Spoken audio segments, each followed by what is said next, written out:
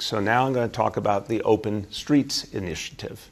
Now, this is something I want to thank the City Council for their partnership. And it's been worked on not just with the council, but with, of course, the NYPD and Department of Transportation.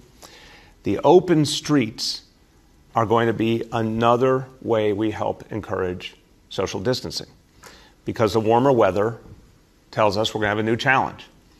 And we combine the fact that we have to meet that challenge by understanding where people are going to be. Again, we're going to require social distancing, face coverings, and people only being out for just the period of time they need for their exercise and then get back.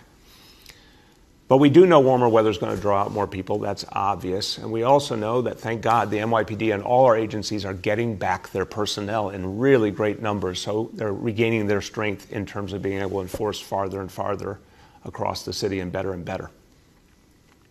So with the City Council, we agreed that we would put together a plan to open 40 miles of streets in May, 100 miles overall in the course of this crisis. And the focus would be on those streets near parks, because we expect them to attract a lot of people in the warmer weather. We want to expand the parks, if you will, by opening up these streets. And, of course, the hardest hit neighborhoods, the place where we've seen this disease have the most devastating effect. So today we'll announce the first 7 miles, over 7 miles in fact, of these open streets, and these will all be opening on Monday.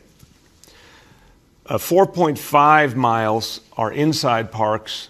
They're areas that will now be devoted to pedestrians, bicyclists.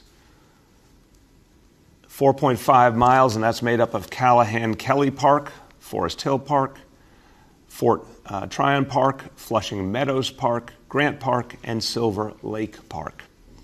And then 2.7 miles of streets that are adjacent, near parks, that'll help to expand and affect the parks. And that'll be at Carl Schurz Park, Court Square, Highbridge Park, Lieutenant William Teague Triangle, Prospect Park, Stapleton Waterfront Park, and Williamsbridge Oval. That's a beginning, and we're going to build out from there. So this is an initiative where we think is going to help a lot. It's going to go where people need it to go. And again, this is an initiative that we can do with proper enforcement by the NYPD and the Parks Department and all our other colleague agencies. So you can expect that this is going to help people to have some more space, but also with vigilant eyes to make sure there's no gatherings, there are no attempts by people to create sports or group activities. We're not going to allow that. We're going to keep making sure people socially distance and keep making sure people have face coverings, and anyone who doesn't happen to have one, more and more, someone will be offering you one out on the street if you don't have one.